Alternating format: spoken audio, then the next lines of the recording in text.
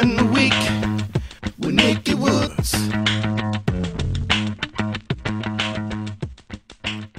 Hello and welcome to another edition of What in the Week. I'm Nikki Woods. Now, it's been a great week for Oprah Winfrey and OWN, but it hasn't been all sunshine and roses for the media phenom since launching her very own network. I think if I were to think of, good times and bad times and the roller coaster of life, I would say that certainly I don't know of a worse week of my entire life. Oprah was describing the period when it seemed like everyone was predicting OWN's demise. 15 months after OWN's heralded debut, headlines around the country warn that Winfrey's daring TV adventure is in trouble. So how did the #1 woman in TV end up like this? But thanks mostly to her collaboration with television stage and movie director Tyler Perry, the OWN network is expected to turn a profit 6 months sooner than expected. Congratulations, Oprah and Tyler. Gail, you better watch out. This might have elevated TP to BFF status. Now, whether you're a teenage girl or a woman in the dating world, the proliferation of porn on the internet is changing the game. An Indiana University study cites men's sexual appetites as changing.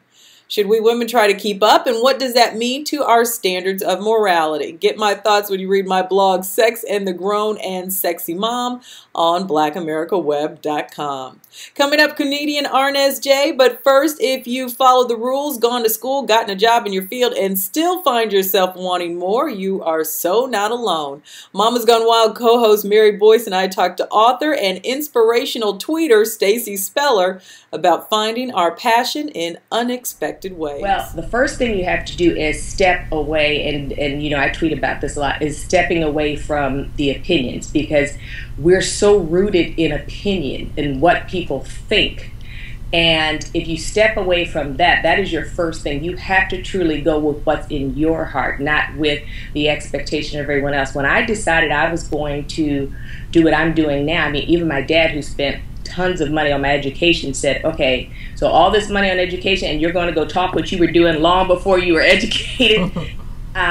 But I did not let that derail me. You can follow Stacey Speller on Twitter at Speak2Stacey. Have you ever had one of these days? Well, it probably won't top comedian Arnez J. And then I go to the airport. They want to check all my luggage. I say, wait a minute, that ain't my luggage right there. And this is not the day. Yeah, and this is not the day. And it was an African that was, like, well, we are going to check your luggage. We know that belonged to you. We saw you put it on. I said, you the monkey lie. I said, you know what? Next time, I'm going to come up here wearing a t-shirt and some thongs, and I'm going to dare one of y'all to strip search me. I'm gonna dare you. Matter of fact, I'm gonna make sure you strap search me. I'm saying get the Vaseline while you're doing it, because I'm a little ashy on my backside. So get the Vaseline. I'm so mad right now. Y'all don't even understand. I'm laughing, but I'm angry. I'm so angry right now. The Crips and the Blood couldn't handle me right now. Look for Arnez J at a comedy club near you. Now, most of us with a message or product know we need social media to get it out there, but if you just don't know where to start, here's the Global Visibility Tip of the Week.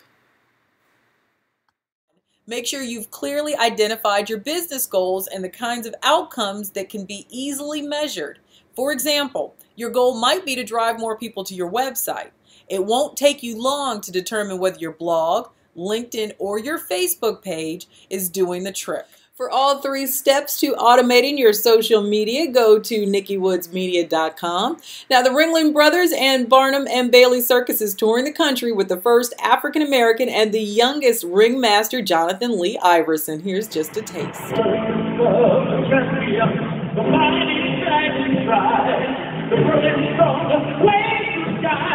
Go check them out in a city near you, and don't miss the Dragons. My boys love them, and your kids, or the kid in you, will too. And finally, with temperatures reaching record highs all over the country, Belle, a 3-week-old baby elephant in hot Fort Worth, Texas, had the right idea. It just took her a minute to execute it.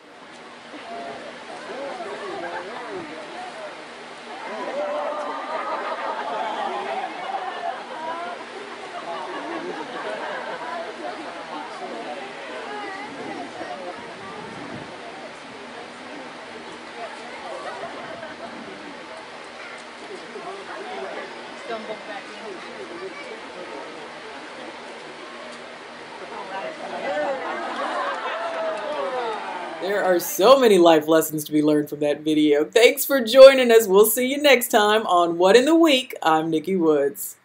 Ow. What in the week?